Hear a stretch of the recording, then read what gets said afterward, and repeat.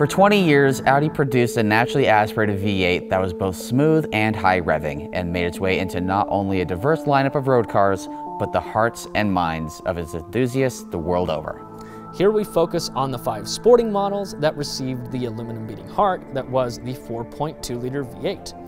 What we know now as the 4.2 originally started off in 1988 as a 3.6 in the Audi V8 Quattro and morphed into the engine we know and love today. And yes, we know the naming of that particular model is confusing. It is rumored that the 3.6-liter motor that was used in the V8 Quattro is in fact 2 1.8-liter Volkswagen motors mated together at the crankshaft.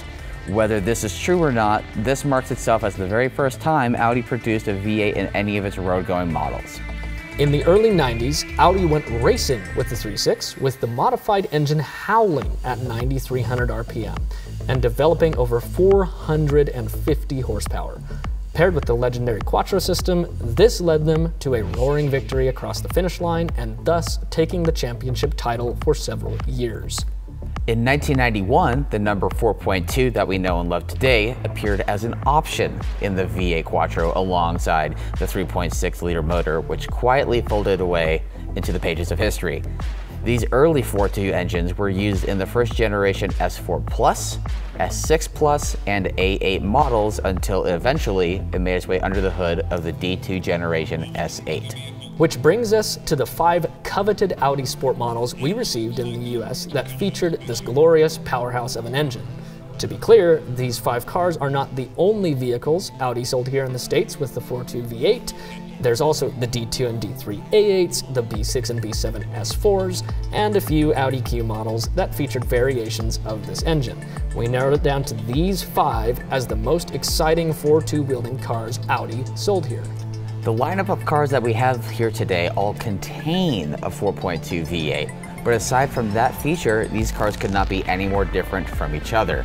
From wagons and sedans with slushbox autos to gated 6-speed supercars and everything in between. We truly have a variety of platforms surrounding this one engine. Well, the crazy thing as you join us here is that there is plenty of difference between these cars, not just in the transmissions and not just in the body types. There's also a ton of differentiation in even the engines. We have effectively got 3 different variations of 3 different generations of the 4.2 here. But let's not get too far into that today. Let's let the cars do the talking, starting with the first of the bunch, the 2001 D2 S8. Welcome everyone to Genesis, Audi style. This is the beginning of this sequence that we're going through of the 4.2-liter V8 being in sport, quote unquote, Audis. And this is a 2002 D2 S8, the very first that we got here in America. So what about this car then? So this version has 365 horsepower, so a little more than the S6 we're gonna test later, but a lot of other things are the same. So between these 2 cars that we're kind of gonna be going back to in a minute, they share an engine, a transmission, with just minor tweaks to the camshafts and the heads that make it just a little more powerful in this car, because obviously Audi's not dumb. They know that their flagship car like this has got to have more power than their plebeian wagon that people are going to buy and with a measly 340 horsepower. And you know what? It works in this car.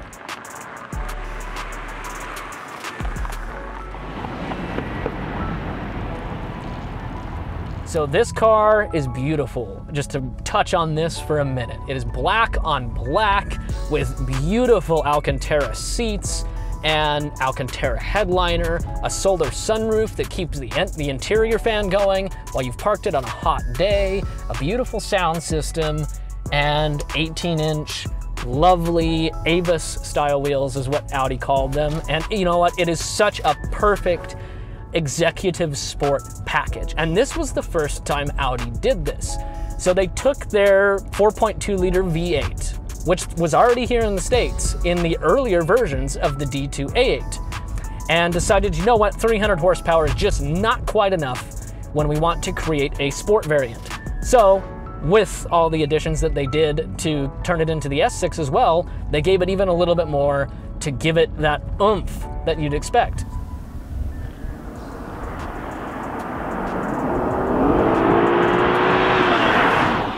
Now, the funny thing is, this actually weighs less than the C5 S6, which I used to own in daily drive, and is also coming next in this review. But you know what, with that extra power, it makes a big difference. And you know, I think that this is kind of where most of this turning the V8 engine into a sports type vehicle came from.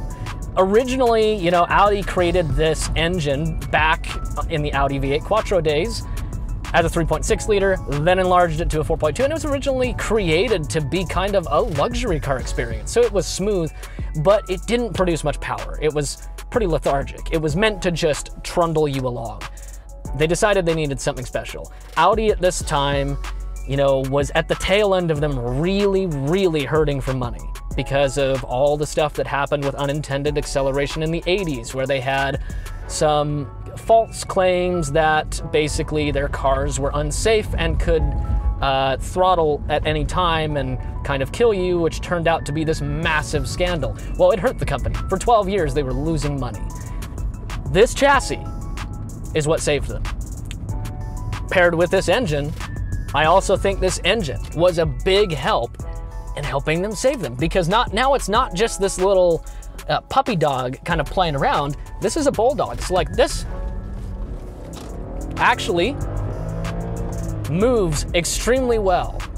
It's very nimble. It doesn't take long to rev up. It's actually funny. You can tell the difference in the cams and the heads just by putting your foot down. And I think doing all these changes, getting to the point where they finally built this new chassis between this and the C5, and really trying to kind of force their way forward with this new platform, with a newer variant of this engine and a completely different body design than they'd had for almost 15 years. And so when you think about like what Audi was trying to concoct here, they're trying to concoct, you know, a mission for them to succeed financially and to actually continue to make a name for themselves and make this wonderful cocktail of, you know, a massive all-wheel drive car that actually has some form of performance, which up until that time, really nobody was doing. If you wanted a BMW with all-wheel drive, you could get it, but it wasn't in any of their sports models. They were all rear-wheel drive. Same with Mercedes. All-wheel drive really didn't start existing in sports models until around this time. And I think Audi had a huge influence on that, and that's what started to sell the brand. And I think there's a lot to be said about that. We're gonna talk all through this film about how charismatic and lovely and, you know, good noises that this engine makes, how all these factors kind of play into why this engine was special, despite the fact it not being loved by tuners for lack of tunability.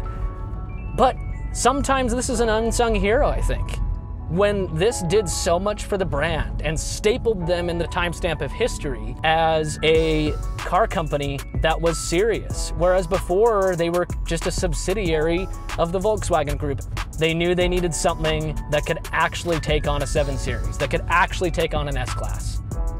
And honestly, from the bottom of my heart, as much as I love the older Audis, they couldn't.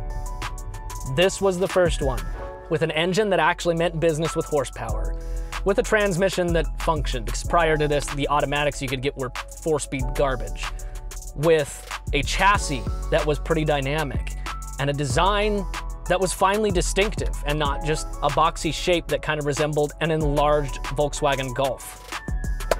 Here's where it sits. As we kind of go on through this progression, and we take this engine out, detune it a little bit, and plop it into the C5 chassis to look at what it's like in a wagon, I want you to keep one thing in mind. I want you to keep in mind that throughout all these changes that this engine goes through, and even changing from a massive 90-degree V8 with timing belt to a 60-degree V8 with a timing chain, that this engine had a significant part in Audi's role. And this is where Audi has started to make the name for themselves that they still have to this day, is larger cars that handle any condition, any terrain, with a lot of power. And I don't think it's selling too much to say that this car was one of the pinnacles, along with the B5 and C5, with that whole rebranding that went through the early 90s and late 90s and early 2000s, that helped save Audi as a brand, because they actually started to turn a profit. And at the end of the day, that's what matters. This engine and this chassis played probably the biggest sequence in turning Audi into the brand that we know and love today and keeping it here versus getting shut down like, you know, another Pontiac or any of those other brands that have had their heyday. Audi's not that. Thank God they were able to stick around and stay relevant. Okay, so the S8. Did you feel like you were in the movie Ronin when you were driving it? Kind of a little bit. I mean, it's that kind of car, kind of the good guy, bad guy car. I don't know. Sure. It's a, you know, I think we remarked multiple times through us each driving it while filming it that this is kind of a two-faced car. Well, so my greatest takeaway from this is actually that thing right there has surprisingly, shockingly good steering behind it. Yeah, now granted, the car did just have a new rack, but even having driven one that didn't just have a new steering rack, they do drive very well for what would normally be considered an early 2000s luxury barge, you know? Yeah, for sure. I mean, it's interesting to see how the steering feel and how direct a steering rack or box could be from a car from 20 years ago, from a car built last year. If you hopped in a Toyota Corolla from last year, be like, okay, this is devoid of any and all feeling, and it's just an appliance. And then you hop into an executive, you know, sedan, luxury sedan that weighs almost twice as much as that Corolla. And it's a big difference. I mean, like, and not literally almost twice as much, but, you know, substantially more. You would think that you would just have no steering feel at all, but it's actually very direct and predictable steering. The transmission is not so much direct and predictable. So to put this into perspective, and we'll touch on it again with the C5, they have the same transmission. It's called the 5HP24, if anybody wants to know the name. Is that a ZF? Yes. Okay. It's a 5-speed with the Quattro front drive shaft built into the front. They're an old transmission. I guess if you think about it in the time and place where that was originally developed, which was the mid to late 90s, you know, and it was just tuned up until the point that both of these cars came out, you know, it does the job, but it's slow, it is quite archaic, and it, you know, you'll even hear in the bit of the C5 where it decides to take several seconds to downshift. It's the nature of the beast when you're going with a slush box that's this old. Yeah, that's why it's a popular thing to 6-speed swap these things. Well, yeah, and Audi wasn't the only offender of this kind of archaic technology either. I mean, Porsche's Tiptronic was out at this time, and same with BMW. BMW also used ZFs at this time, also 4 or 5 speeds and etc., and also pretty trash at shifting or feeling or any sort of response. Oh, and just automatics in general this time. It wasn't even just the Euros. The 4th gen Outback XT that I had for 5 years, a car that I remember my parents buying brand new back in 2004. It's all very comparable. Yeah. Very of the period. So you have to keep that in mind with these cars, you know, but despite that, I mean, there is one benefit to a slush box like that, which it does help elude the luxury that the D2 provides. Because you don't have to worry about like shifting, and like, yes, a dual clutch in quite a few ways can be smoother, but if the auto is functioning correctly, it makes it super easy to throw into drive, and it's smooth as silk. Which is more what the D2 is going to be doing 90% of the time anyways. That like really having the S8, yes, you do gain the extra, you know, 65 horsepower over the standard model, which is 300. Yes, you do gain, you know, like some significantly sportier and lower suspension, but it's still going to be a town trundler. Well, and it's interesting, right? Because we can only look through the lens of someone driving this car in 2020, and not in 2001. So it's hard to like. And by the way, this is the very cleanest S8 that we could have ever picked. We got very lucky with this one, and it does help out with showing off that even this black car from this age, with the black and Alcantara interior that it has, that it's kept like its grace very well. What did the mileage say on it? What's on? How much is on the odometer right now? 178,000.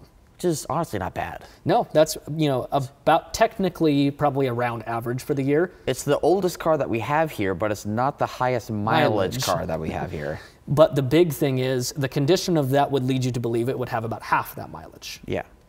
Maybe even a little less than that. It's been cared for exceptionally well. If you told me that car had 78,000 miles, I would believe you. Yeah. It's very, very incredibly clean.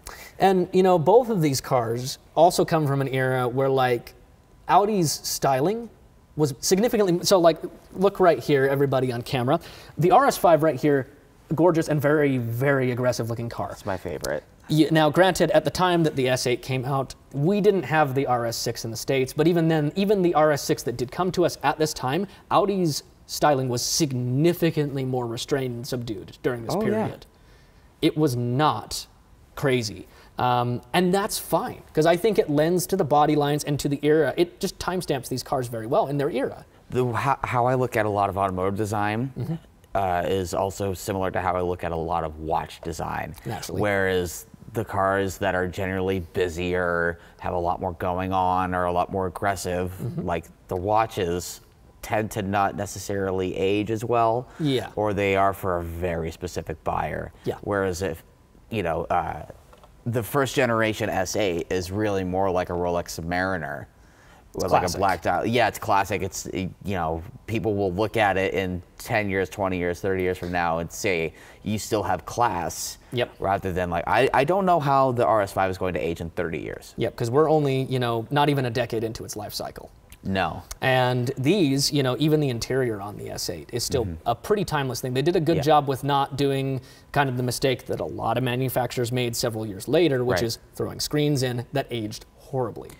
It's funny if you actually, so this is the B8.5 chassis code for the RS5, and we're going to come back to the RS5 later, but the pre-facelift version of this is already not aged well, and that's been 10 years So, I mean, either way, these both, especially the S8, have kept like very well. And if you can find one of these, this is one of the more difficult cars to find at this point in time. There weren't that many of them, there weren't that many brought in, and they weren't cared for well. And so being that that's the case, if you can find one and you want something larger that has V8 performance, you're not necessarily that caring about gas mileage, which, by the way, one funny thing, the S8 does get a little better than the S6 behind it, primarily due to gearing and the differences between the heads on their engines. But like the difference is a couple miles per gallon, it's nothing much. So this is high market, right? We have a high market car that goes through the banks and goes through the streets, but... Executive, I believe is the word. Executive, yes. Behind it, with its cousin, we have something a little bit different. Yeah. We'll call it high altitude.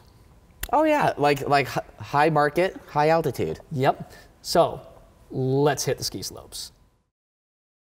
Well, welcome everyone to the C5S6 Avant.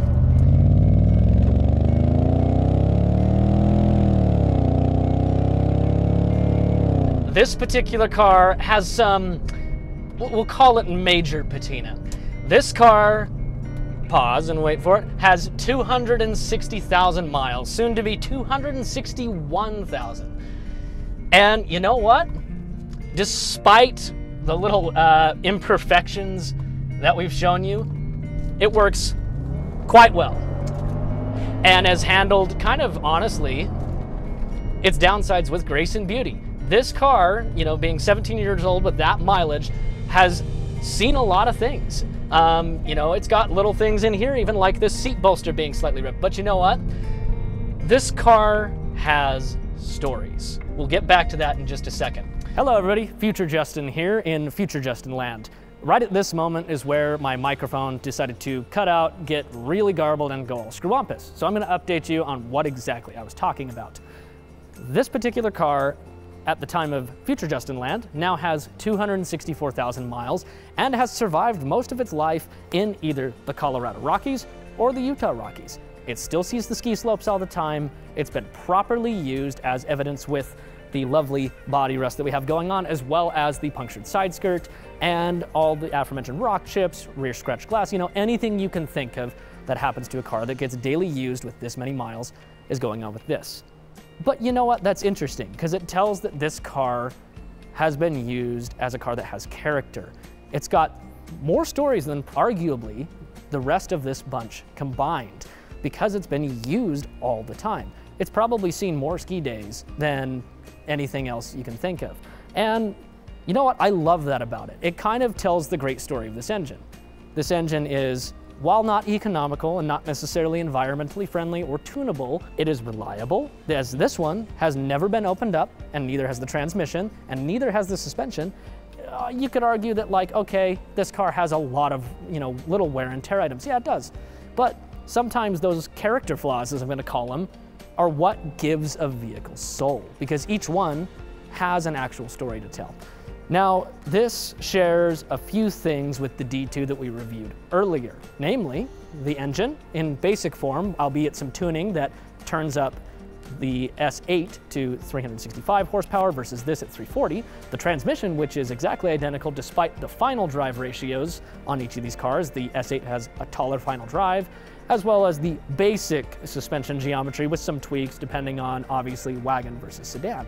But this car provides like an interesting prospect of being able to transport, you know, like 5 adults and 2 Labradors at 160 miles an hour. And I don't know if there's that much better than that. But there is one downside into this car, which is the transmission on, you know, this and the S8. They are still old school automatics. And right about now is where my microphone decided to start working again. So I'm gonna go back in and continue talking about it. Bye-bye from future Justin Land. But it has never been opened up from its factory states. It's got the factory heads, the factory exhaust and intake. Everything is as it left the Audi factory back in 2002. And it still pulls and still works great. It is a workhorse. It's under stress. You know, compared to the modern V8 even that Audi's pumping out, which granted is turbocharged, this is a larger motor that has a lot less things going on for it. There's less to go wrong, and you don't have to worry about boost issues or things of that nature. And that's the glory of it, right? This car, especially as the wagon, was designed to be used. And every single winter, without fail, this thing sees the ski slopes multiple times a week. And that's where all this stuff comes from, right? You've got like this crunched hole in one of the little side skirts right here. You've got the rust going on, like just starting on the galvanized metal, sadly, on both sides of the car on the back, from where the stones kick up from the massively flared arches on this thing. But, you know, that tells the story. This car, while mechanically very well taken care of, has been used. It has not been a garage queen that's just sat, you know, inside some climate-controlled and dust-filtered garage. It's been driven. It's got character. It's got, like, literally could write a novel on the stuff that's happened to it. And then the transmission decides to do this. The one downside of these cars, both the D2 and the C5, are definitely the transmission, and that is why a proper modification is switching to a 6-speed, which is great. And I think kind of even adds a little bit more allure to the car, especially with the wagon trip. At that point, you've got a car that'll do north of 150 miles an hour, kill it in any all-weather condition, and have a room for 5 adults, 2 dogs, no matter the speed, and a ski rack, and anything else you could want with a full wagon with a trunk and everything. But that's kind of where it is. In this car, it's very subjective, right? You've got 2 extremely subjective things that you have to decide on if this car is like right for you, or basically any of these cars. Number one of which is the fact that tunability is not there. You have to accept that this is what the car is and what it's going to be.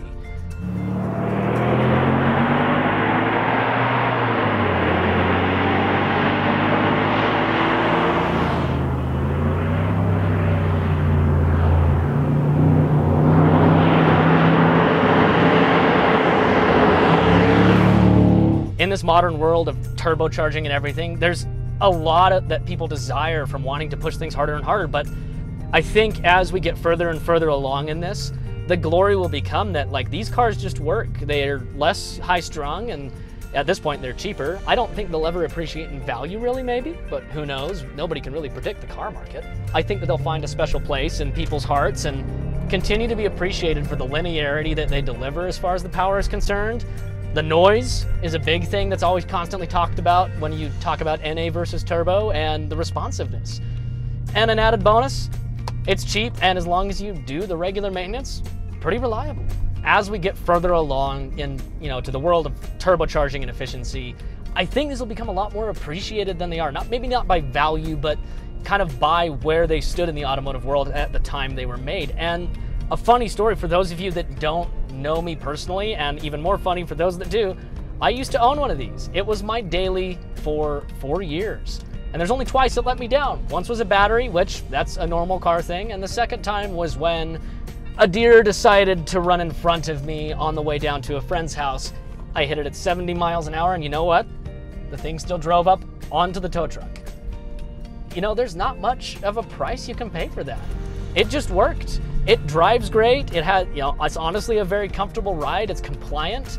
It moves out of its own way good enough. Really, the only thing left to be desired, which kind of goes true for any of these cars, is most definitely the miles per gallon factor. But you know what? You know what you're getting into when you're buying a V8. That's just, nobody's buying a V8 for efficiency.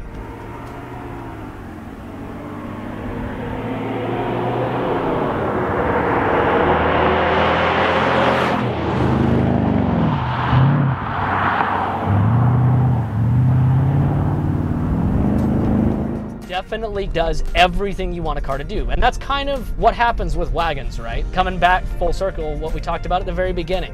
As this car has proven, this is a car you buy and you use for quite literally anything you need to do in life, whether it's a ski run or a Home Depot run. You got it. And it'll do it and give you just enough fun while doing it to make you smile. It really does hold its own being a big 4,200 pound all-wheel drive wagon. It's not gonna win any races, but it'll win your heart. And I think that's kind of where we're going with all of these cars. Because you can just do this, go around a corner, give it some fun, plan it, 7,000 RPM. You can't put a price on that. I just love it. And I think we're gonna continue to love all these cars as we go along. God damn it. So I just got back from the slopes. And? Where'd you go? What runs did you ski? How's the traffic? Food was good?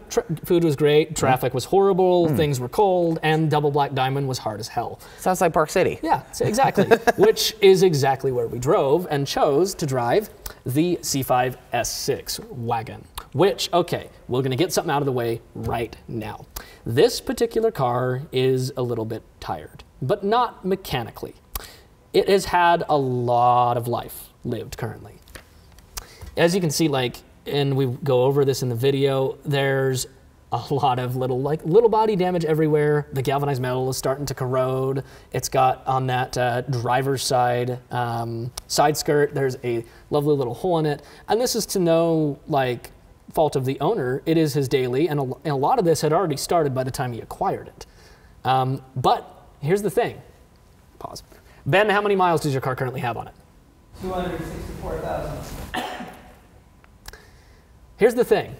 This car has 264,000 miles on it, and the engine's never been opened, and the transmission's never been opened, correct?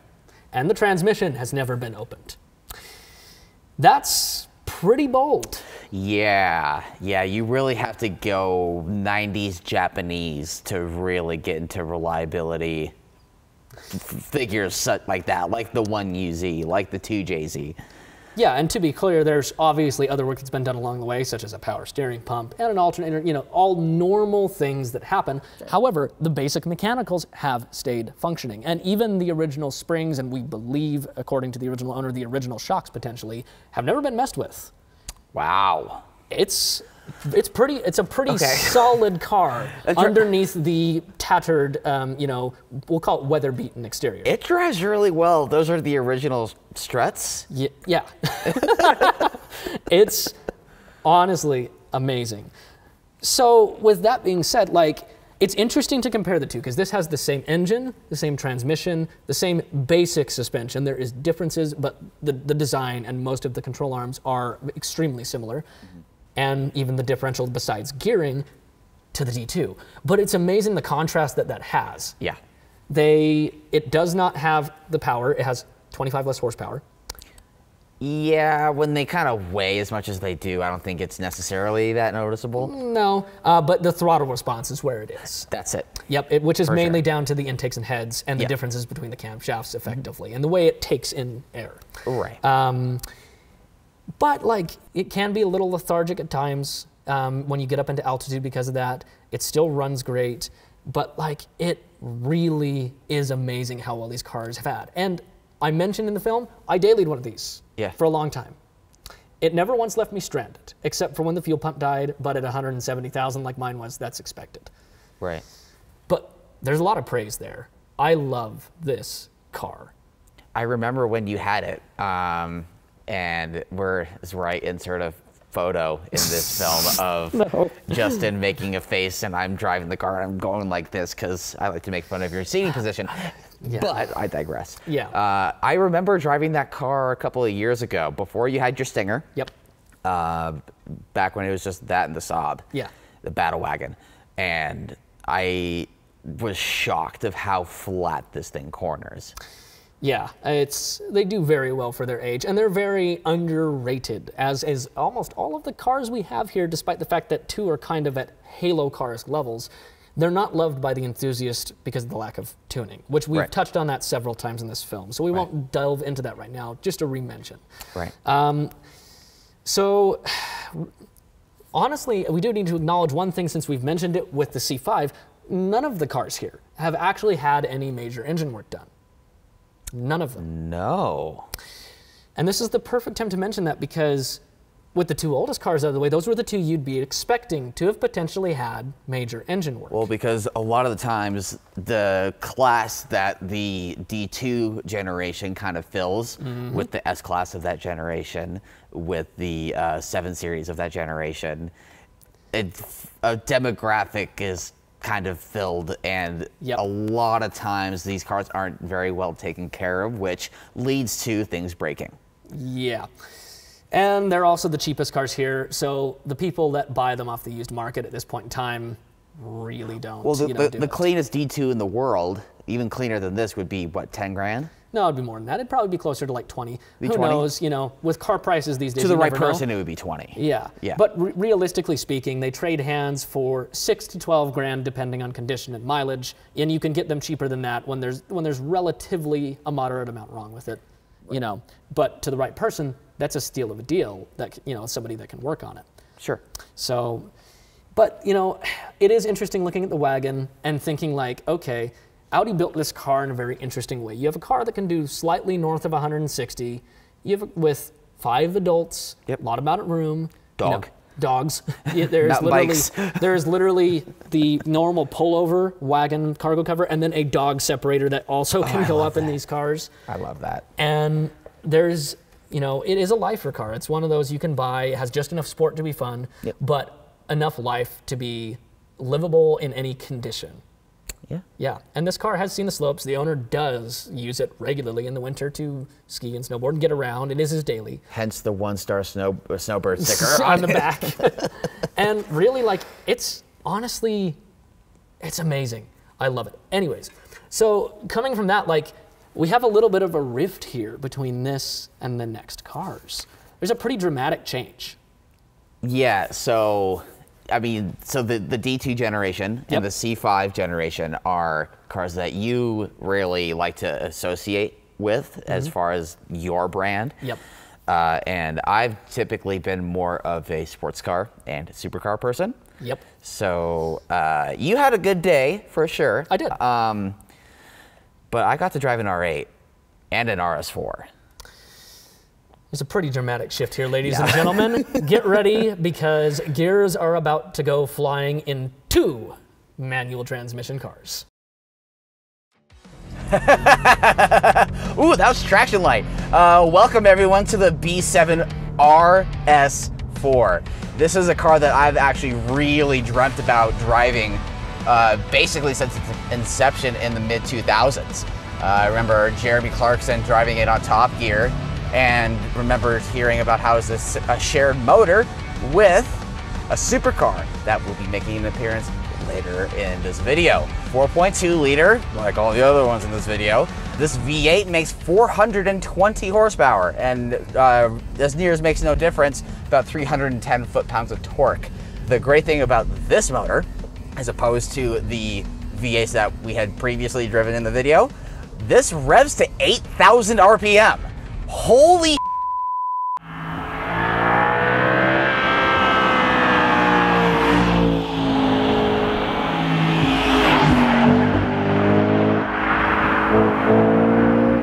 So due to packaging or some packaging constraints with this car, this engine actually has a smaller footprint than the engine found in the D2 S8 and the C5 S6.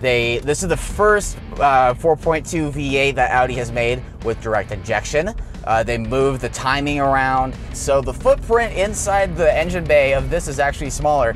You wouldn't know it, because when you pop the hood, they properly shoehorned this one in there. But back to how this thing drives, this engine is actually really something special, and I'm kind of sad that they don't make it anymore, because it's buzzy, it's light, it's animated, and I've actually been able to basically, straight out of the box, nail all the heel toes that I've had today. When it comes to under pressure, driving on camera, flying at Justin at certain speeds for our flybys, insert here.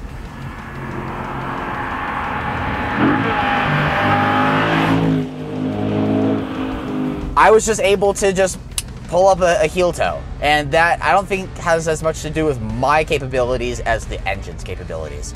We have a 6-speed manual in here, and actually the ratios pair up really nicely. Yes, the gearing is long in here. However, the gear ratios are suited in here because it's similar gear ratios that would be in another car, but you still have like another 1500 RPM more of power band before you hit redline. This is a gorgeous car, and it looks pretty fresh, all things considered, with miles. It has 107,000 miles, and there are a few parts on this vehicle that are pretty much original. Suspension and clutch and shifter bushings and linkage and stuff. Onto suspension, it's interesting because you can chuck it into a corner here. Let me give it a downshift, and I'll chuck it. It grips, and the geometry is there, and it rotates well enough for front engine V8 Audi, but it just has a bunch of body lean, and it kind of makes you feel like you're going a lot quicker than you are. Everything else about the car hides speed really, really well. This car in particular has a stock exhaust. There isn't a whole ton, like a torque hit, like a wave that hits you. So you end up looking at the speedo going, oh wow, no, I actually am going that speed. But everything else about the driving experience is actually pretty sheltered. I mean, the engine does bark and it's lively, and getting on it.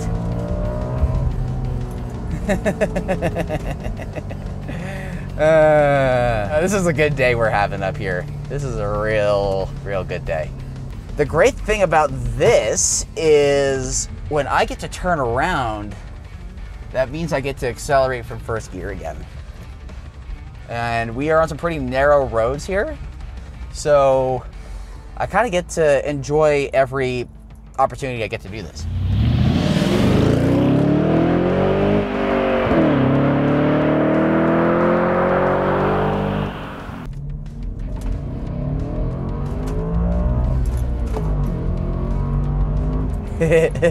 Yeah, it's direct, steering is direct, and the transmission, it's interesting because the linkage in here, it's a little aged. I imagine this car in particular has actually seen some track time, knowing who the owner of this car actually is. When we say all original and factory, we actually mean it with everything about this car. The brakes, I'm sure, have been done by now, and the tires that are on it are actually pretty fresh. But aside from that, everything else is actually original with this, which is honestly, as someone who tries to wrangle cars and network with cars and find cars to put on camera for this kind of review, this is my wet dream. This is everything I ever want out of trying to find a car, because this honestly does feel like a time capsule. Some of the things have aged slightly as far as the handling, which the struts on it are original, is 107,000 miles. But with the shifter and the suspension, this is honestly a coilover setup and a short shift kit away from actually being perfect.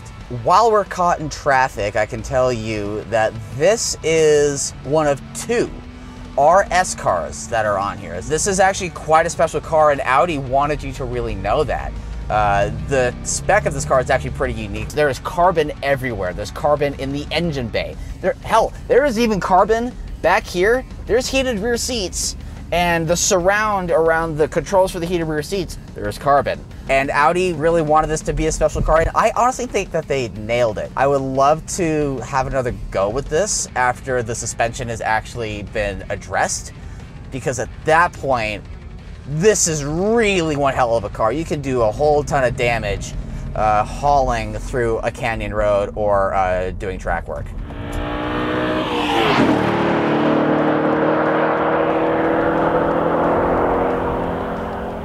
So with this being an RS car, this engine in here, this 4.2 that has been coveted so far in this video, this is, at this point in time, the most aggressive version of that. But this car in particular, with it being an RS model, with all the carbon fiber, with the 8,000 RPM red line from a V8 that's in a sedan and a 6-speed, this ain't gonna happen again. And so I feel incredibly grateful of the owner.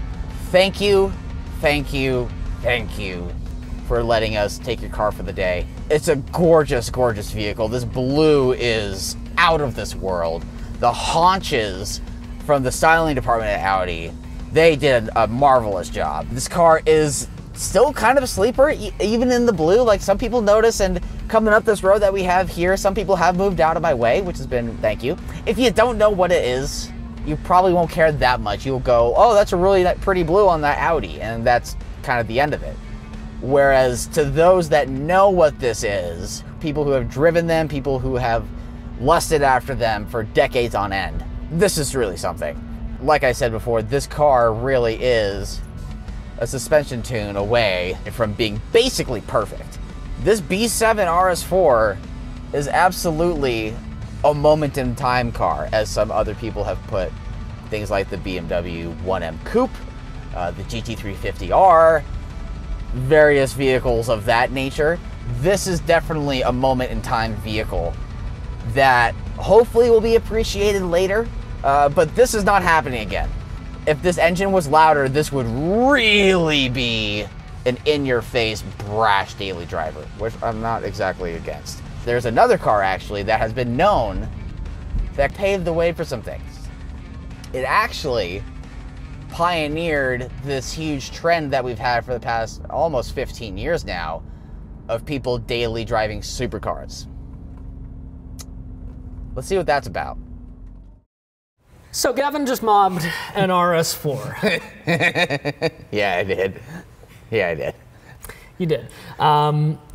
So we'll start off with a couple cliff notes. This was the first Audi that would be, you know, as the driving enthusiast would be called, dynamically competitive. It's interesting you bring that up, because this was actually aimed more in response to the E46 M3, which is still even heralded in today's time as a dynamic and capable performance coupe. Yeah.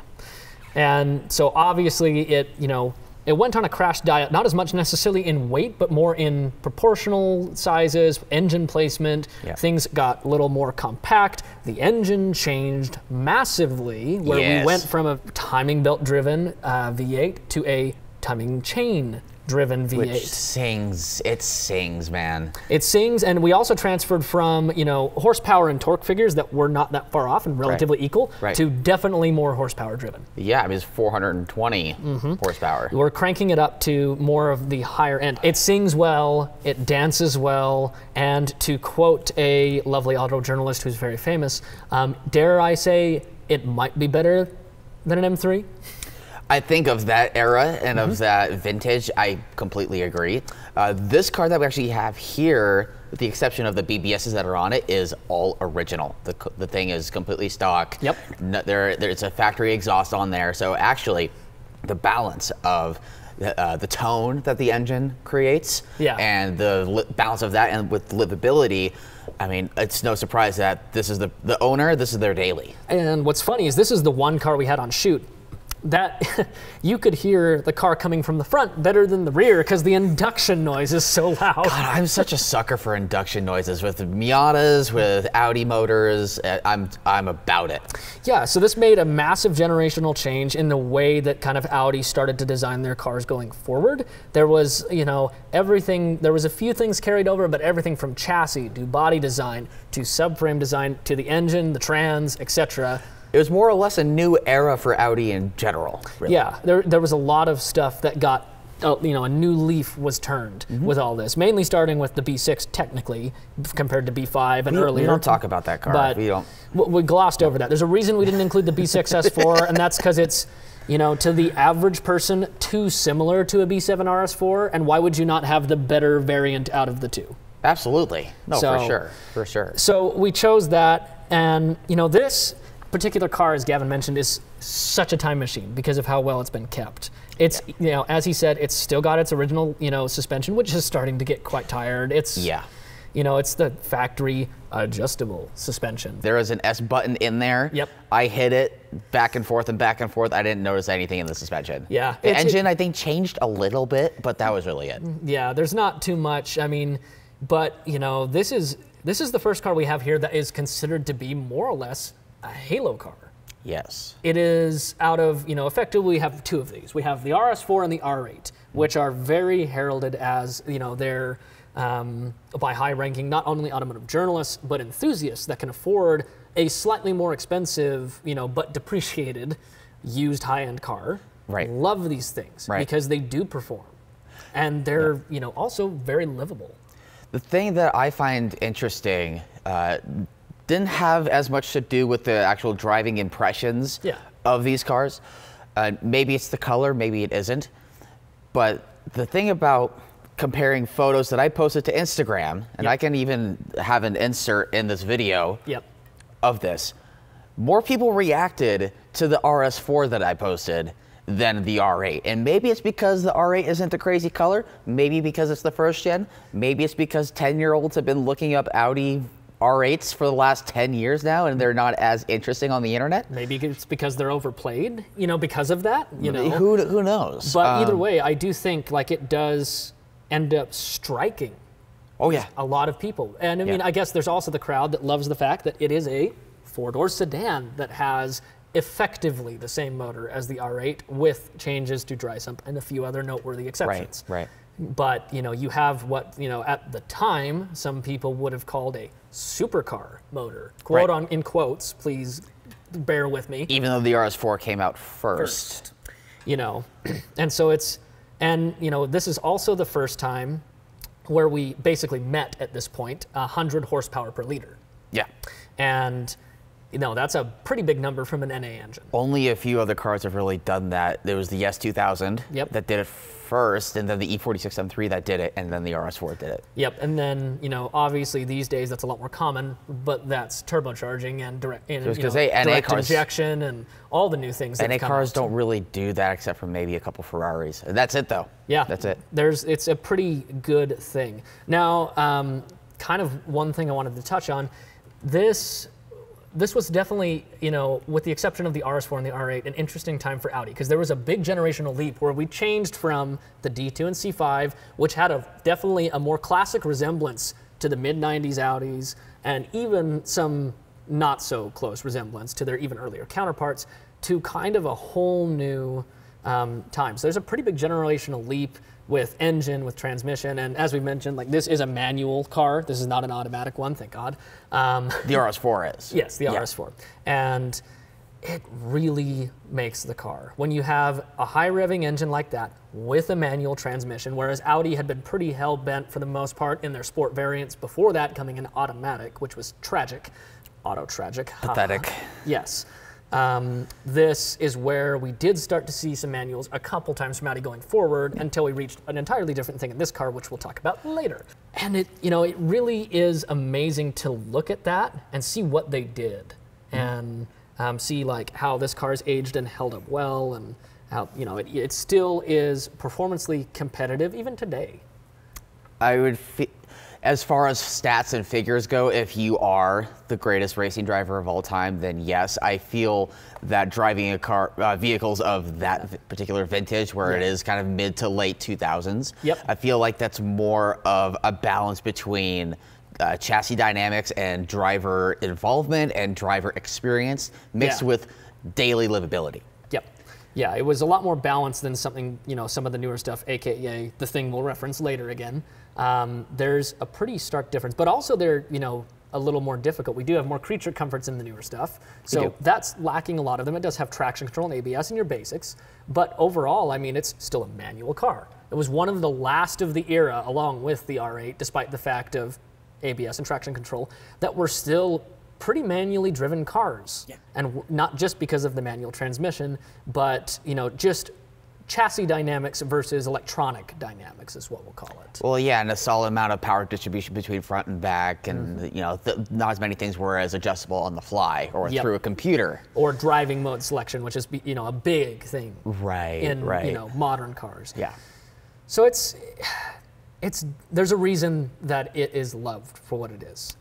It's a fairly reliable car compared to the aforementioned B6, which has its own noteworthy issues, and even BMW's offerings, because at the time that launched was right in between when E46 went to E90, and that was a drastic difference. It was huge.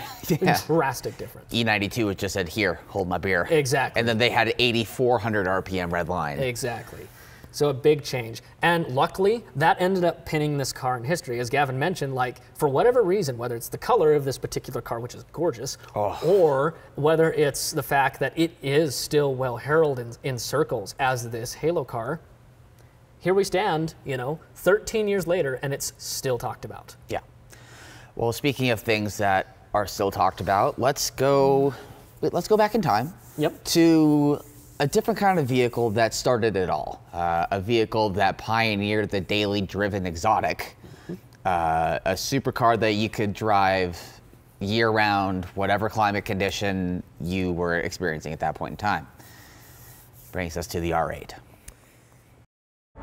Oh my God, this is something else.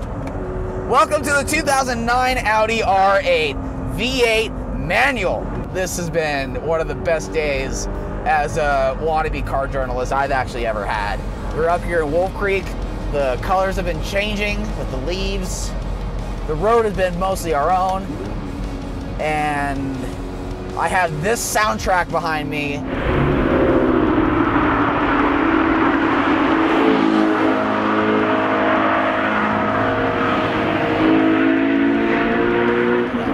Okay, so let's go back to the numbers. 4.2 liter, naturally aspirated V8, 420 horsepower. Same as that's in the RS4, that's because it actually is the same engine. The only thing that's changed is the fact that it uses a dry sump oil system and the position of the motor mount so it can fit a mid-engine setup.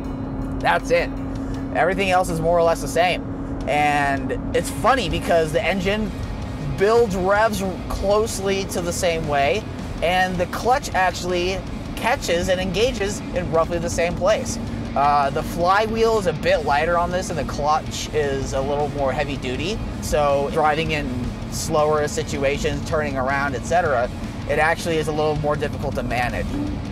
When you get that downshift right, oh my God. Our red line is about 8,100 RPM. Exactly, actually. Let's go in for another heel toe.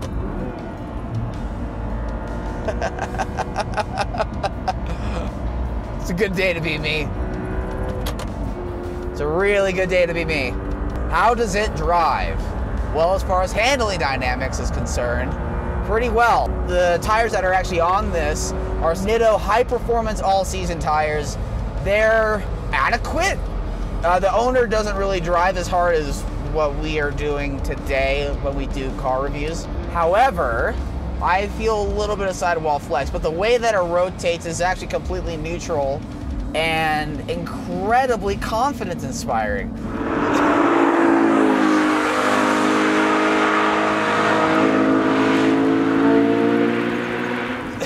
Having a road like Wolf Creek, which is frankly mostly fast-paced sweepers, some winds, and a couple of faster hairpins, this car is completely planted. It's, as far as the suspension is concerned, and I can tell whether it's a suspension thing or a tire thing, anything that I have to complain about handling-wise is tires. I would really love to see what this thing is like with some Pilot Sport 4S's.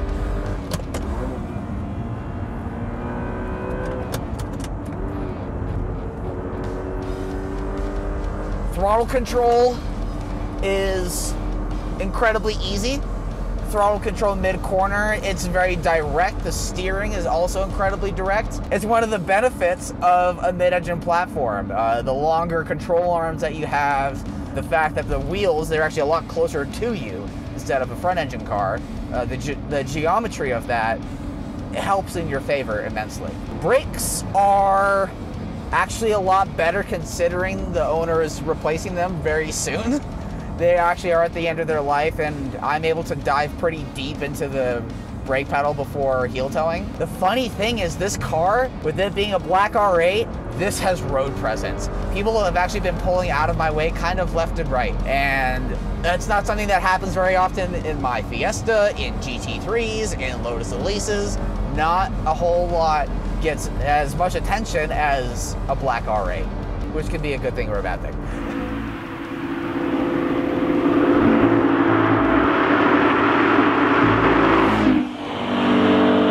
Let's do another first gear pull, shall we?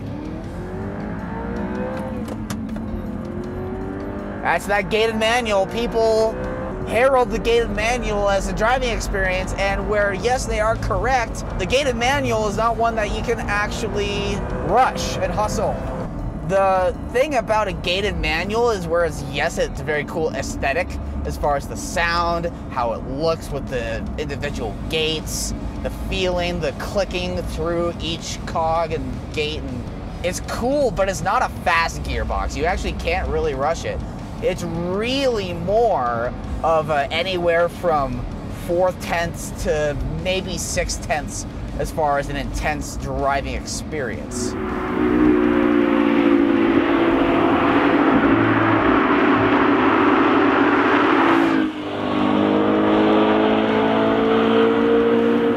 So what I'm kind of on a quest to figure out is, how has this motor changed and evolved since the RS4? Because the RS4, it's not just that it's a similar 4.2, it's the same motor. How does this feel compared to the RS4? How does this car as a package, how does the gated manual feel with the conventional manual gearbox that's in the RS4? I'm not calling this a supercar. If you rewind, if you set back the clock to when I was a 15-year-old, in 2008 when this car came out, this might actually feel like a supercar, because I hadn't been in any supercars really. Having driven GT3s, the Roussillon Q1, various other Lamborghinis, I've driven the V10 version of this very briefly. Having driven other supercars, I don't know if this still feels like a supercar. Here's where I would put this. It's the first dailyable exotic. Exotics and supercars tend to go together, and supercars tend to be exotic, so it would make sense. But I would peg this as the first, aside from the 911, dailyable exotic. I don't get the supercar performance vibe from this.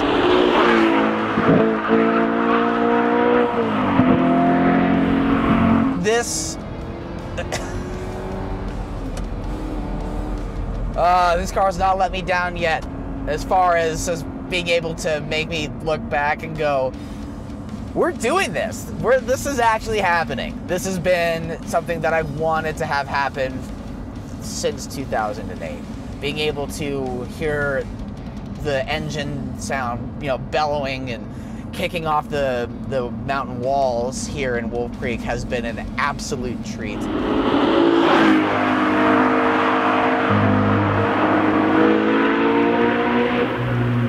Yes, this R8 is one that, this and the next car that we're about to go drive is one that I need to work harder for. I think I need this. I think this might actually have to happen at some point.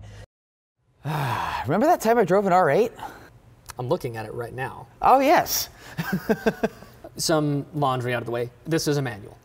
You're right, Justin. Not just any manual. It's gated. It's a gated 6-speed. It's gated. One of the drugs of choice for automotive enthusiasts.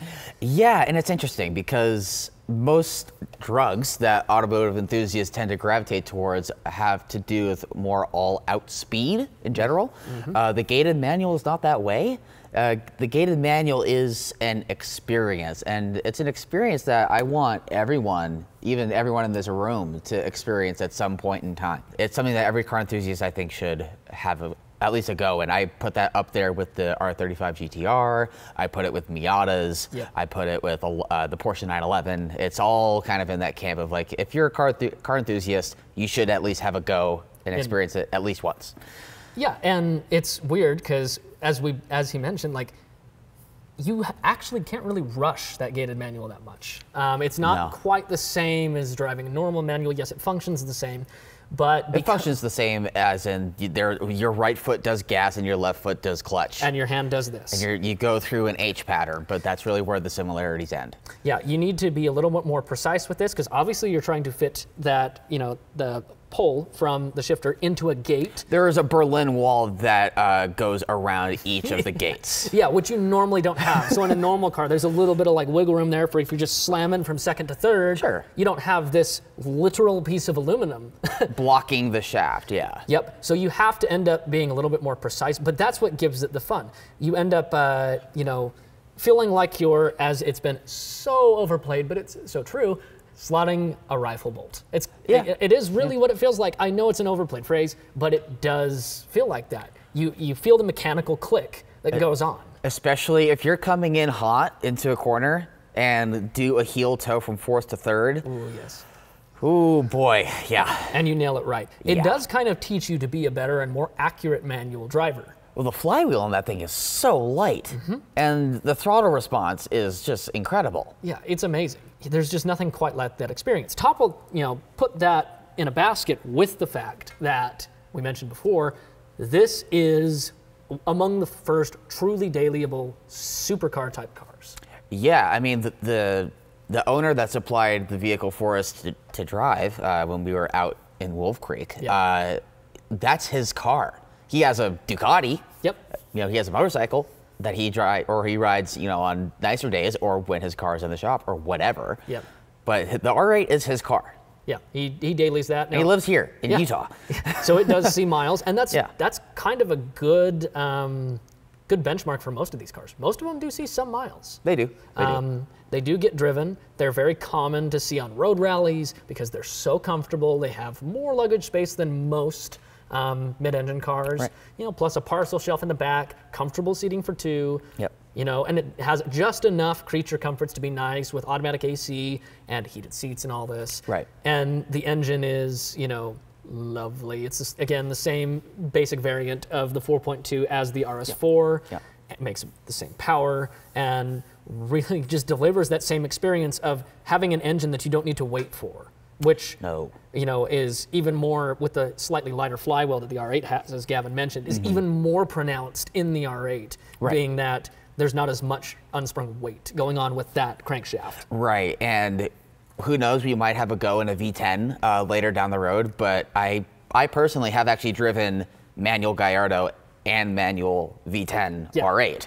And what I can say is just the R8 package as a whole, it is a Gallardo, but turned down from 10 to about 8. Which is honestly... As far as an experience is concerned. Yes, you can road trip Gallardos. I would rather much spend my time in that thing, for sure. Yeah, a little more comfortable and a little less Italian. Yeah, I bet. Yes, okay, hang on. I'm going to stop people in the comments right there. Yes, Lamborghini was already owned by Audi. Yes, there was co-development. Well, yeah, that happened when Mercy came out, right? Yes, there was crossover between the cars. I get it that there's a lot of platforming that's shared between them. However, they are still vastly different cars. Absolutely. But it's amazing. Like, this is also the only other car, despite the fact we talked about how the RS4 got more traction on social media, this is the only other car that really will pull a lot of traction on social media, ironically. It's one of the few cars where it's either Lambo, the hashtag Lambo, hashtag R35, hashtag GTR, like those kind of hashtags. The R8 is right up there with it, and maybe it is because it's gone through a couple generations of car. It's also it also made a debut in 2 movies, Iron Man and iRobot. That's true. People forget about iRobot. They do a little bit, but yeah, I mean that was concept vehicle with like circular wheels and shit. But like the basic body was. But I mean, relatively if you similar. pull up to a gas station in that car, Yeah. you're gonna have 10-year-olds calling it the Iron Man car. Calling it the Iron Man car and wanting to sit in the seat, and that's cool. Yeah. There's not really much of a price you can put on that. Also PSA: if you own a supercar, you have to tell little kids that they can sit in the driver's seat. That you just have to. It's the law. It's Yes. It is allegedly. But to touch on a couple last points, this car dynamically is great. It is a great balance. Being an 8 out of 10 car, not a 10 out of 10 car, relatively speaking, it is comfortable. It's easy to drive fast, though. It is so easy to drive fast. It's really easy to drive fast. As far as the chassis is concerned and the dynamics of that, the gearbox is really the only thing that's holding it back from being a car you can just really pound on in the canyons. Yep, because that does take a bit of a learning curve. But other than that, it's a great, even a great learning car. It's almost like a gateway drug to mid-engine, because it doesn't have quite as bad of the faults of some mid-engine cars of really snap oversteer, or like when they're really pronounced. Right. This is being a lighter engine in the back, not like a large V12 or a V10. There's a little less weight back there to throw you around on, snap oversteer, things like that. Right. It's super communicative, and it's logical the way that its process goes. When you steer, it steers. And if you're going a little too hard, it lets you know. It doesn't bite your head off. Well, and even one of our assistants that was with us on the shoot, Derek, I mean, this is a dream car of his. It's been a dream car of his for years. And this is the first mid-engine car that he's ever driven. And the owner, props, thank you, asked him if he'd like to have a go. And of course, he died crying and said, yes. I mean, that made his year, honestly. It did. But he was even able to, and he's like a Subaru guy, so like he's used to cars understeering. Derek, being the type of driver that he is, yes, he was very careful, but he also is more Clarksonian in his approach of a lot of things. A lot of meat-fisted type of... Your words, not mine. Yep. He was even able to steer the car in such a way that it was neutral with just a very subtle hints of oversteer. Yeah, really nice little rear end rotation. And that's the first mid-engine car he's ever driven, by the way. Yeah. So it's extremely usable, even to a first-time, potential buyer-driver. Right. And so that's what leads it to its Halo car status, is all the things we've talked about. It's a really well-rounded car, and highly recommend driving one and also looking at picking one up, because they can also be had for a good price. Depending on title status and transmission choice, they can be had for in the high 40s even. Very high 40s if you're finding like a salvage one with a Auto Tragic R8 variant with the single clutch. Right. Right. But I would highly recommend, even if you can find and I don't necessarily recommend salvage title ones, but if you could find a salvage title that you know the history on. Yeah, if you know why. I mean, that goes for any car, though. If You know what I kind of want to do, though, is get one of those that maybe it is a salvage title and just front axle delete with the manual. Oh, come on. Come on. That just eliminates the point of the clutch. Anyways, whatever. Whatever, but there was a time when Audi had kind of already started to move on from this V8, from the R8 and RS4, and then decided to give us one last hurrah. The swan song, if you will. So keep in mind, the B8 S4 that debuted had a supercharged V6, which has been a very Audi staple ever since then. And to be fair, it is a fantastic motor in its own right. It has a lot of good to it. It's easily tunable, all the things that come along with being forced induction. However, part of our thing in here is naturally aspirated motors. And luckily, Audi did not go out on a low note. Hence, the RS5. Okay, Justin, this is it. This is the end. End of the line. Hello, Adele.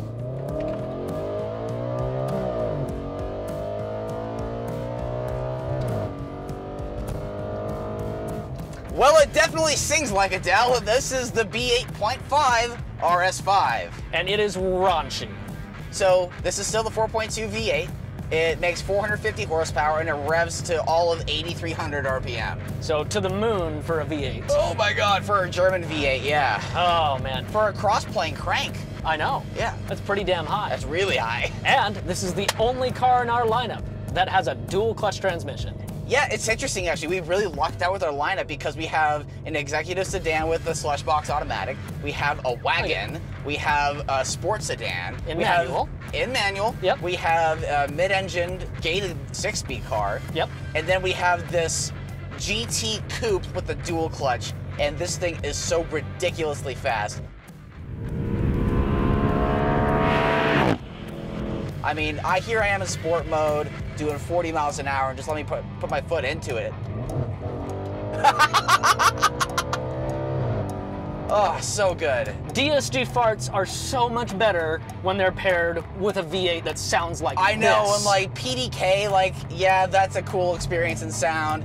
And DSG by Volkswagen is fine when it's in like Golf Rs and GTIs and stuff. Yeah. But when you have a rumbly 4.2 V8, oh, here, fourth gear.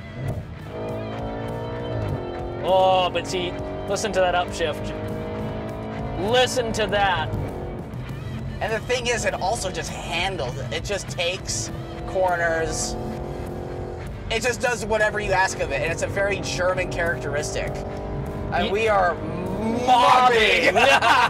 Filmed in Mexico. Oh wow, that's a that's a Mexico speed. That's a speed right there. This is the last car in our lineup, the last car that had this sport-tuned engine in an Audi. This is the peak of the technology, the peak of the horsepower, really the peak of the speed, because this is so much faster than the R8. It is silly. It's weird, because if you park these two, and actually maybe this could be a bit that we do later. Yeah. If we park these next to each other on a street and ask people. And ask people, be like, what do you think looks like it would be faster? Everybody would say the R8, except for maybe an informed few. Maybe. See, I just went down 4 gears. See, and here's the thing. The day we had 2 of these cars together on one of our shoot days, which was the R8 and this car. Yes. Going up a canyon. The R8 couldn't leave this. No. And the thing about the R8 too is that it has that gated manual. And gated manual gearboxes are super cool and they're super rad, especially when they're in old like Ferraris and Lambos and stuff. Yeah. The thing is, they're not fast gearboxes. No. They're not even fast for manual standards. They're just a classic driving experience, and they're amazing. And I slight nobody. I would actually prefer an R8 in a manual gearbox in the gated manual over the auto. Oh, 100%. Every day of the week.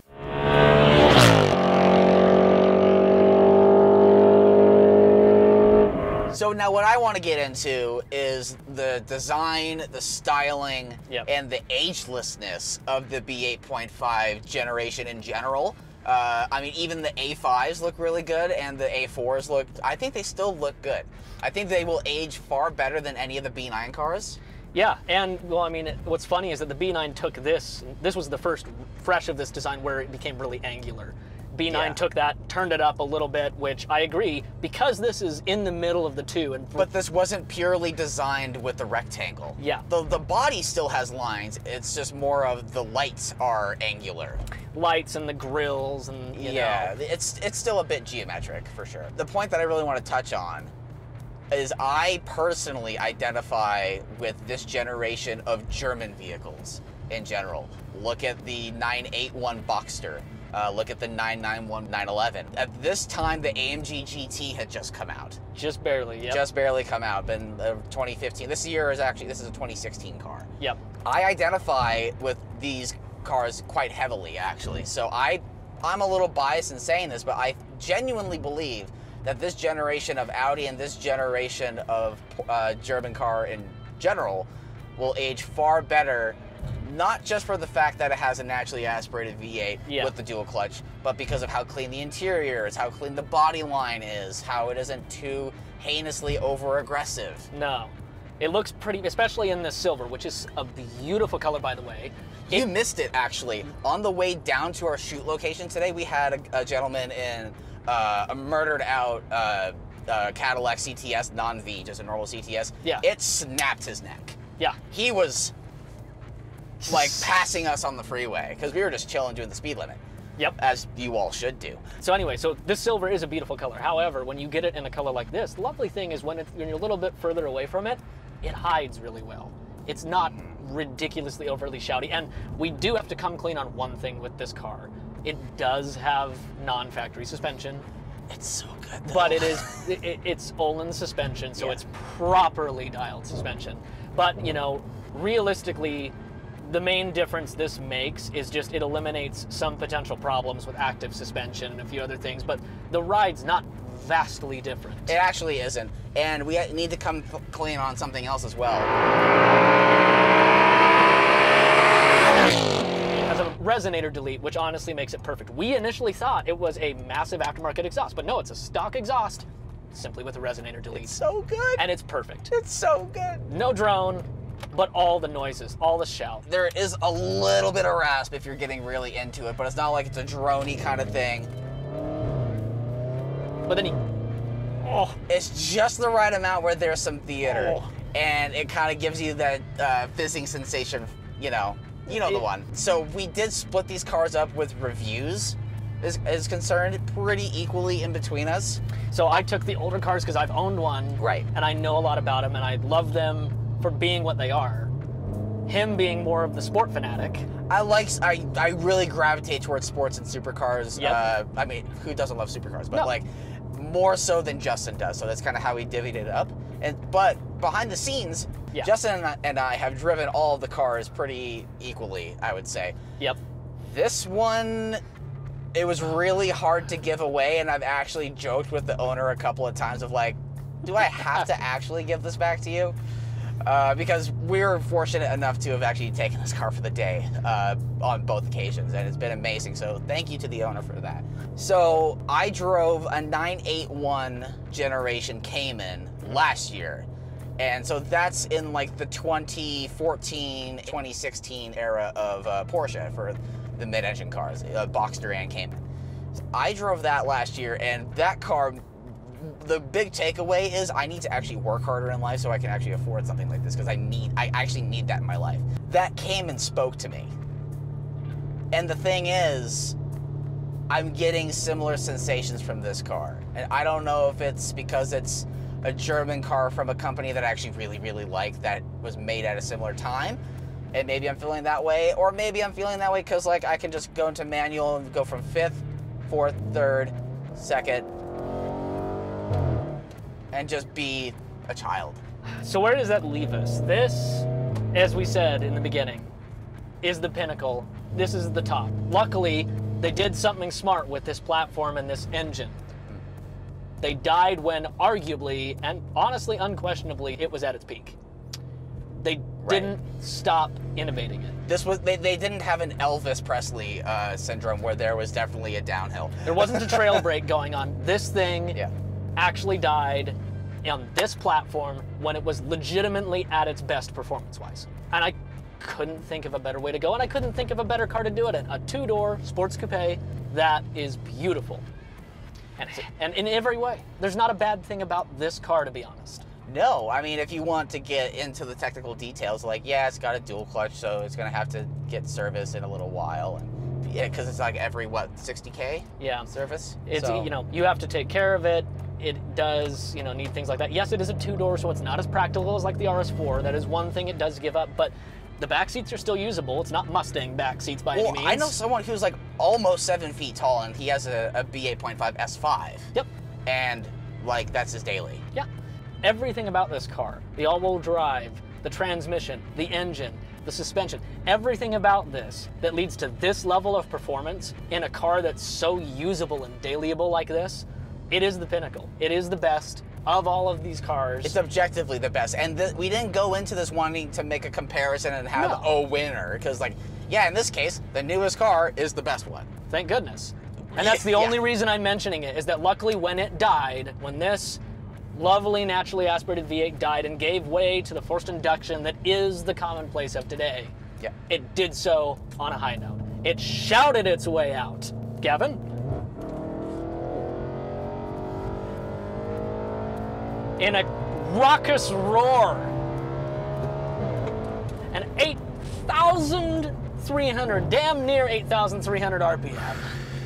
so good. I keep on saying it's so good, and this is honestly one of the experiences that I think everyone should actually have, is experience a really high revving and buzzy V8. Oh. Whether it's a GT350, whether it's one of these, or even the RS4 and the R8 we drove earlier, which are still high revving by V8 standards.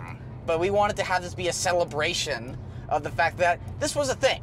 And it's not a thing that's going to happen anymore. And this is actually one of those moments in time cars. This is, it's up there with the 1M Coupe. Yep. It's up there with the E46 M3. Yep. Or like the 997 GT3s. Or, you know, even the E39, how popular like the E39 M5 was, being the last of its kind to have a manual like that and perform like that with all of its glory. This car's special, and it's going to stay that way. And mark my words, you know, if these are around in 30 years, I have no doubt these will be hella collectible. They might even be collectible before then. They might be.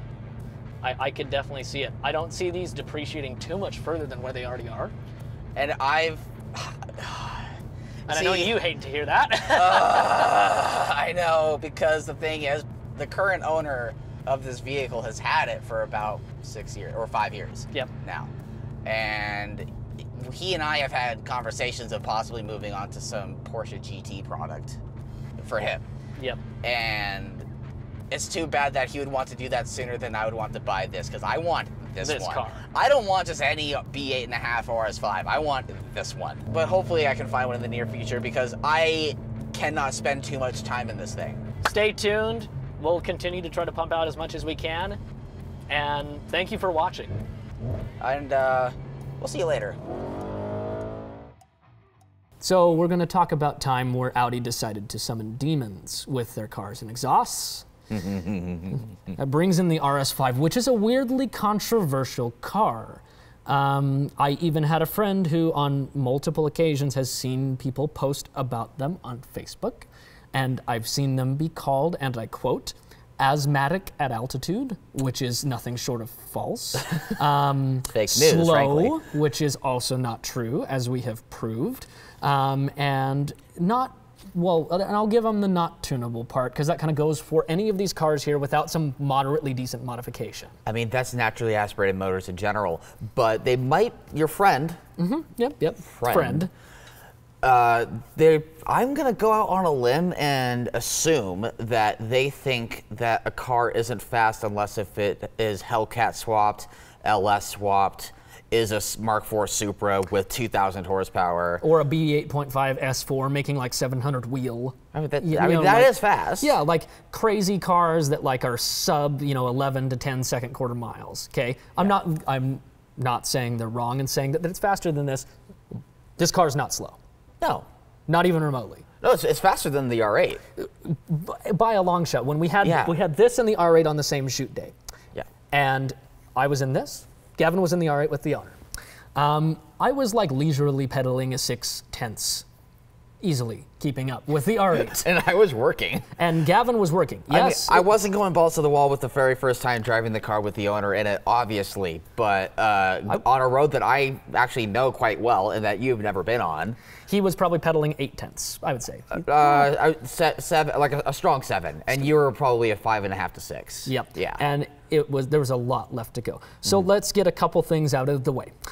This car has what the owner calls a Jesus exhaust, and that's not being weird. It was literally a man down at Master Muffler named Jesus. Correct. That chopped the factory resonators out, welded a pipe in there, and it sounds perfect. And called it a day. No drone, no craziness, no nasty tones, a little raspy, but loud, and when you're not pedaling it, nice and dailyable. So how many times have we taken this car out for shoots? Because we've taken this, taken out for the solo shoot that we did up in the canyons. Yep. We've done 2 different group shoots. There was another one, and then today. Yeah. So it's like what, five times. 5 different times. I have not grown tired of it once, frankly. Yeah, and part of that is it's not on its factory, magnetic type ride suspension. It's on the old. I was just talking about the exhaust in general. Oh yeah, no, we haven't gotten tired of like the drone or anything like that. The noise is quite literally perfect. No, I laugh and cackle like a child every time I drive it. And then it does have the lovely feature of every time you start up. Oh, God. It's lovely. We cold started it this morning Yep. at the owner's place, and it was just hanging at 1,500 RPM, just little spits and spurts and.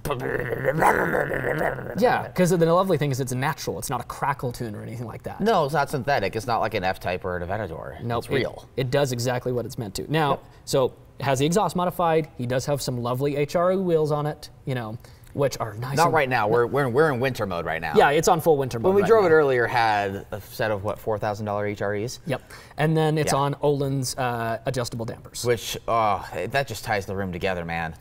Which honestly, if there was an upgrade to this car over stock, that was it. Like to keep it perfectly dailyable, but oh my God, it handles so amazing. Yeah. Oh my God. Well, it's that balance of handling and ride. And proper dampening. Oh, proper dampening. I was actually doing a little cruise with him before we even have started doing this Audi project. Yep. He and I went for a drive through East Canyon. And I'm in my Fiesta ST, and I think I'm hot shit, right?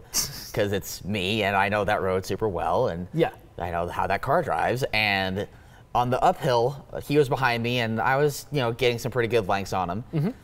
And then the downhill came. And he left you. He was in the next county.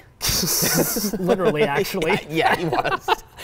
It's a car that we would actually put into a category above anything else in this room. Keep in mind, above the RS4 and the R8 as stupid fast. It's dumb fast. So fast that you don't realize by how easy it is handling the speed, how fast you're going. Well, and part of it has to do with the fact that you have 8,250 RPM to play with here. And a dual clutch. And a dual clutch. So the motor was cranked up. Now granted, this motor is different than even the original, the R8 and the RS4 timing chain motors. Correct. This motor is slightly closer to, what the V10s that went in the Lamborghinis were. There's very different, intake and headwork going on. And 455 horsepower with that 8,250 RPM. And a balls to the wall type of acceleration that's super linear. It actually doesn't taper off really. No, I did a poll this morning on the way over here, and it took you quite a long time to catch up to me after I went back to the speed limit. Yes, and oh man, it is amazing. This is a great example of like, okay, there's only 30 more horsepower in this car than the other two cars over here on your left, but this is a prime example of what dual clutch transmissions do. Oh yeah, oh for sure. It turns the car up to 11.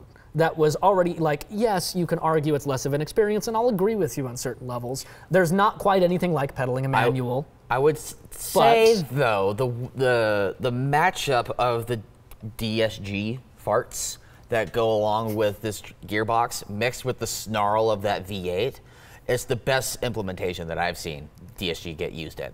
Yeah, DSG Type, which Audi calls S-tronic. Is that correct, Ben? It's S-tronic? Is Ben taking a nap? Sorry, Ben. What is Audi's dual clutch called? DSG. It is DSG still? That's what I thought. Gotcha. Okay, cool. So yeah. Or you can refer to it as like or S-tronic. So it is S-tronic. S-tronic is kind of synonymous with the automatic. If you were to option S4, it would be an S4 with the DSG. Okay, cool. Interesting. Cool. Good So DSG. And I think I can actually throw in another quote from the gentleman Derek that drove the R8 in our previous segment. DSG farts sound so much better when the engine already sounds good. It's true, because because GTIs don't sound good. No. Yeah, they have their own little crowd, and they're good cars. But They make good power for the size, but they don't sound good. They don't sound good. This sounds amazing. Oh, it sounds fantastic. Sounds phenomenal. Yeah. So you have all of this extra power, this dual clutch, still Quattro all-wheel drive, albeit a little bit different as far as how it splits the power, plus this loud exhaust in probably the most interesting car of the bunch as far as packaging, because it's a Grand Touring coupe. It's not necessarily a sports car. Which is interesting because I tend to gravitate towards sports cars, things like Lotus Elises, Porsche Caymans, Miatas, 911s, and GT3s, and cars of that kind of crowd and demographic and taste. I got the same feeling driving this car at the end of the first day that I got when I rented a Cayman S that with the 6-cylinder. Yeah. At the end of the day, I A, did not want to give it back. B, had to give myself a long, hard, internal monologue to of like, you need to work harder because you need to get one of these. Yeah. And I'm not kidding. It is amazing. And so this is probably the most two-faced car of the bunch. We've talked. Two-faced in all the best ways, though. Two-faced in all the best ways. Jekyll and Hyde. You turn it down, and just you leave it in automatic mode. You leave everything in cushy mode, and it is perfectly capable with just a little bit of noise going around on day-to-day tasks. It has a large trunk and a slightly usable back seat. It's not great, but it's better than a Mustang back seat. Right. Yeah. Or a Porsche back seat. Yeah. But then if you just flick it over into dynamic mode, flick the gear selector over into manual, pull a couple paddles, it turns into an outright demon. You don't even have to pull paddles. You can be in 7th gear. And just plant. And you can jump down 5 gears. Yep, like that. Yep, just like the GT3 that we drove last year, just like other dual clutches that we've driven in the past. It really just changes the character of the car completely to just this amazingly usable yet scary car. It's scary, but it's so secure. It scares you just enough to where you want a lot more. It's like, really good. I've hit higher speeds in this car on roads that I already know than I kind of thought were possible with the car that weighs this much. And the thing is, you don't feel the weight necessarily. Yeah. But you definitely feel the real estate and the size of how large, how big the footprint of the car is. It has quite a presence. It is quite, large. It's not a small car. It's not a small car. It also has road presence for sure. Yeah, it is a very, very good car to see on the road, like in person, and it definitely keeps those things going as you're moving. And we can't speak enough about this car. Honestly, like I said, this is a very controversial car. There are a lot of people that like to call this out because this was the end of the era. This was the point where Audi had more or less moved on to most of its lineup, if not all, having forced induction in one way, shape, or form, except for the base models in a couple cars. Right. It was the world had already moved on when this car was released. The trend had already been set to more efficient and quote-unquote better means of developing power. This is, Audi, kind of the way that I was thinking about it when we were first writing up, scripting this and developing all this, was this is like grandpa that chose the perfect moment to retire. Instead of just like the exact time when people told him he should retire, he's like, nope, I'm gonna wait 5 more years, I'm gonna double my investment portfolio returns, I'm gonna retire on a high note, but just before I start to lose my grace.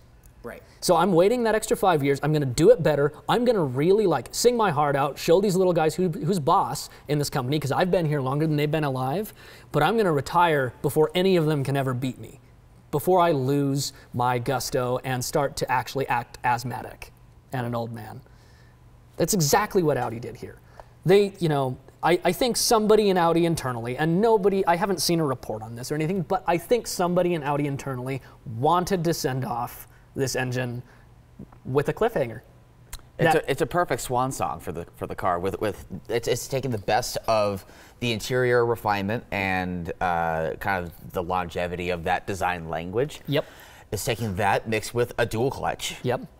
Which is, maybe some reliability maintenance records aside, the perfect gearbox. Quote unquote. Yep. With a super high revving, gorgeous sounding, linear but torquey engine. Yep. Because it's not just like a 911 motor where it's all sing up top and nothing down low. It still has torque. No, it still launches good. Launches or just cruising in the mid range. You don't have to really work for your speed that much at all. Yep. And then combine that with all of the best technologies they could at the time. Their extremely large brake package, their adaptive ride suspension. All of the normal creature comforts that you find in an Audi, such as heated seats, a lovely stereo, Bluetooth at the time. This is really the first car that really started to become a thing, is right in this era with Audi, because prior to that, with the older MMIs, you could get it, but it was an option that was not implemented well. Right. Plus, you just label all this together and you can tell that they wanted to send it out. And that's interesting because you can tell by the fact it's controversial that it had already surpassed its prime, but they wanted to nail a coffin. They wanted to put it out good, put it out to pasture good, and not let people down. So that kind of leaves us with a weird point in time. This car left us in around the 2015-2016 era was the last time these cars were sold new. So we have to think, if you were shopping in that era, what would you have chosen? What, you know, when this engine was gone, what was left on the table from other manufacturers? I feel like you're about to tell me. as I gracefully turn my page. So we did put together a small list of like things that either started or were around this era. We had GT350, which was also naturally aspirated, similar to these cars. Same red line. It had 80 more horsepower or something like that. It was 520 horse. Yep. We had the F80 M4, which by that point had already long gone to forced induction. Yes. We had STI hatch and the Evo both died at around the same portion of time that this car did. Right, because the 2014 STI hatch was the last you could get it, and the final edition Mitsubishi Evo 10 was 2015, I believe. We had, at this time, we've already mentioned that this was when the 3.0T came out and became a big thing for Audi. Well, and the 4.0T, yes with BMW, and yes with Mercedes as well. Yep. And Audi. Yep, and you know, by this time, ironically, the 4.0T was already out when this car was made. Yeah, because the RS7 had it, and the S6. Yep, and you know, arguably a virtually extremely different V8, not even comparable, not even just because of the fact that it is forced induction. Then you did have a few cars that still had like NA, such as the SRT8 Challengers. Yep. You had the Z51 Corvettes. Yep. You had the Ferrari 458. And then this time you also had the weird experimentations that we started to get with the holy trinity of hypercars. Well, and that's just more of a testament to where technology was at the time, because you had Ferrari with a naturally aspirated V12, but it had a hybrid assist. You had Porsche, that was a 4-liter, I believe. Is it a 4-liter V8? I believe so. In the 918, and then the McLaren P1, that was also a 4-liter. Twin turbo, but still 4-liter. Yep. And so you can see by this list, it's weird. We still have a couple things mixed in that are naturally aspirated, some of which are V8s, like this. Yep. But the world had clearly moved on. Yep. And so, you know, that leaves us with a conundrum. Us as enthusiasts love that natural tendency of not having a turbocharger or a supercharger in the way, depending on what your goal is. It makes the experience more raw. You know, it's arguable as to whether or not it's more refined, but like, it gives a natural sensation of how the power is developed. And a more direct connection with your foot and with every input that you give the car. Again, big reason why the RS4 is such a heralded car. It's the end of an era. And this is lamented on by every journalist, by pretty much by a good selection of enthusiasts. And it's an era that, to be honest, we'll never see again. Well, I mean, electric cars in general are, you know, posing a huge threat to internal combustion in general. I mean, and you're seeing kind of this another of this one last hurrah with the internal combustion engine in general. Look at, you know, the elephant crate engines you could buy through FCA. Look at the Z51, or sorry, the ZR1 Corvette with 755 horsepower. We don't even know what the C8 ZR1 is going to actually be. And even the crazy things like Koenigsegg Experiment with a 600 horsepower 3-cylinder. Yeah, the free valve system is pretty insane too. So we're really reaching this era, and to be clear, we're not opposed to electric cars. We do love them, but we do have to just realize that like the world is moving on from, you know, it's already moved on from natural aspiration effectively, except for in, you know, basic regular cars. Basically, Porsche is like one of the last car companies that are holding on to naturally aspirated motors. Performance naturally aspirated motors. Yeah. Because even most of your basic Honda Civics and stuff these days come turbocharged with like 1.4 liters. But because of emissions, because of efficiency, you know, anything you can name, and just the tunability that comes with having induction be forced, as well as the, you know, not having power loss altitude, there's many benefits. Oh, sure. This is gone. And those benefits come at a price, though. Generally, that price is most of the time reliability. You have a lot more components that can fail, a lot more breaking points. There's a lot more stress on the engine. Also, but there's also the soul and the passion that comes with these cars. Yeah, it's something that will be missed as cars get more, you know, we'll call it, you know, designed in a lab and engineered versus just kind of thrown together Ford GT40 style and beat the shit out of Ferrari. we are going to see it gone. And so I want to leave us on a note where we need to do one thing. As enthusiasts, we need to realize two things. Number one, the world will move on with electric or hybrid or anything that we've mentioned, even just basic turbocharging like we're currently in the middle of. Downsized turbos, yeah. Number two, we need to accept that, but also make sure that we remember all of this stuff like what came before. This was the end of the old-fashioned era of you make things better and bigger and it just works. With a bigger motor that goes in a car. We need to make sure to remember this and always fight to make sure that these don't get, for instance, outlawed or anything like that, because who knows what can happen in the next 30 or 40 years. I mean, there's actually a human driving association that is basically doing that. Yeah. Trying to keep people and drivers in the driver's seats of cars. So with this connected driving experience you get with these cars, please, the next time you're thinking about, your next automotive choice, or, at the time, in the next 10 years, a couple of these cars at least might become collectible-ish. You never know where the market's going to go. Yeah, you never know. They'll be reaching their, 20-plus year point, and we'll start to get to that, point where you never know how they're going to become. Please remember that these existed, and that there's a lot to be had with these cars. On a note that's similar, if you like a car that is being sold now, and if you have the ability to do so, go buy it. Enjoy your experience. Right, even if you have to take that depreciation loss immediately, because car companies build cars for money. And right? they generally build them once. Sometimes, yes. Yes. The Supra, looking at that, the 400Z, these cars that are coming out now, the C8 Corvette, and some people are, kind of complaining about how they're not exactly the way that they either were or our fantasies made them out to be in our own heads, and so we're like, oh, I would rather just buy a 30-year-old shitbox instead. Yeah. Where we need to actually buy cars when they come out so they can keep on getting made. And hopefully keep some, work with the engineering to keep some spirit alive, even with the modern regulations and stuff. So we do need to make a couple honorable mentions here. Number one. Look at where we are. We are in Utah Motorsports campus, specifically in an old display building. We could not thank them enough for being willing to provide this space, because there is not a better space that I could have imagined parking 5 cars in to do a shoot like this. No, this was the goal. This was actually goals. And on our last shoot, one of the suppliers of one of these fine automobiles offered a space out here to shoot at, and of course we said yes. So we may be dumb, but we're not stupid. Exactly.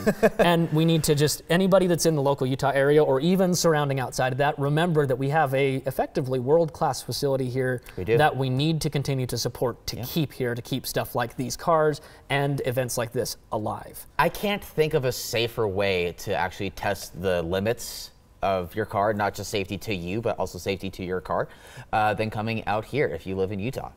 Wide open Wednesdays. Wide open Wednesdays and WOW, or wide open weekends is what they're, I think, calling it now. Yep. And WOW Plus. Yep.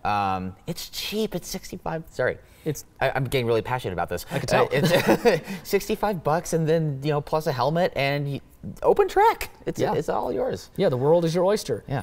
Secondly, we need to thank all the owners of these cars who have graciously helped us with, as the state of the world is right now with everything going on. I need not mention, if you can look at when this video came out, you know what's going on. Yep. They have been nothing short of generous, as well as helpful in every way in trying to help us do this shoot, because it has been a struggle trying to maintain continuity with shots and trying to just get everybody in the same place at one time. I mean, the schedules of 5 different cars and owners alone is, it's a lot. It's a lot. And it's a lot. We haven't done this before, really. This is our first big shoot like this, and so you can imagine, any of you that have done productions of styles like this, the logistics that are involved, pretty much double every single time that you involve another person.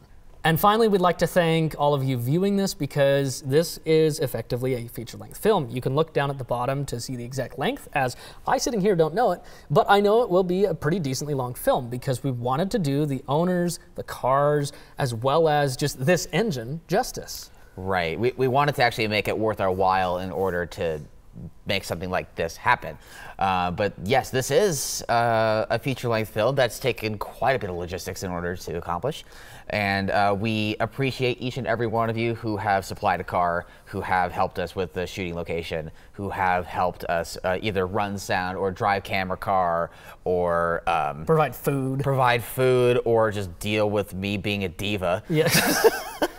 Yeah, there's been a lot that's gone into us, and so we want to wish everybody a new year. We want to hope that, like, you know, conditions improve, that, you know, we still get to experience cars like this, that companies stick around, that locations like this stick around, and that people stick around. So without further ado, thank you for watching, and have a good morning, evening, or night, wherever it is when you're watching this. Thank you. Well done. Thank you. Hashtag branding. Thank you.